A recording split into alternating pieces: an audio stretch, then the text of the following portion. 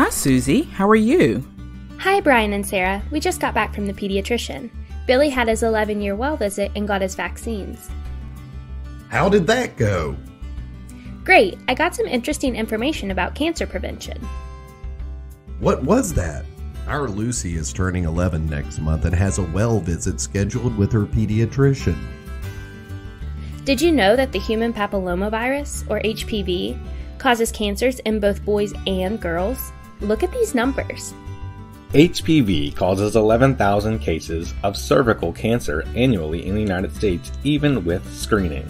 It also causes 14,000 cases of oropharyngeal cancer.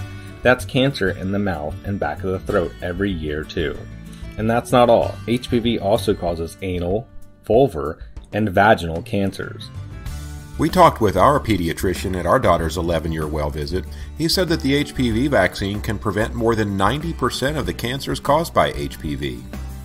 Yes. Even with excellent screening, there are still about 4,000 deaths from cervical cancer each year. Screening is not enough. Screening is important because it can detect cancer early, when it is most treatable. But not all cancers have screening tests. HPV vaccination is the best prevention for HPV-related cancers. Our pediatrician also said that oropharyngeal cancer is now the most common HPV-associated cancer in the United States. Over 70% of oropharyngeal cancers are caused by HPV. Did Billy get his HPV vaccine today? Absolutely. I want to do all I can to help protect him from HPV-associated cancers. Our daughter also got her first HPV vaccine at her 11-year well visit.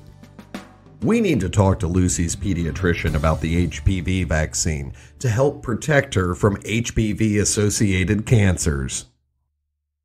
35,900 people, both male and female, are estimated to be diagnosed with cancer caused by HPV every year in the United States. 2 doses of HPV vaccine, starting at age 11 or 12, can protect your child from over 90% of HPV cancers. HPV vaccine is cancer prevention.